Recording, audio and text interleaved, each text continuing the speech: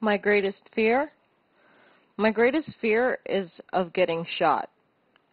I don't know why I feel like I will be held at gunpoint and a bullet will go through my head, but ever since I was a small child, I have had a fear of being shot in the head.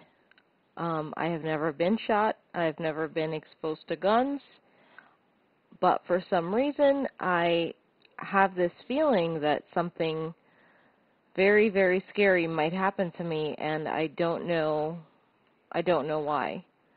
I've always been raised in a very, very safe home, and for some reason, I am so very scared of guns, and my fear is of being shot in the head.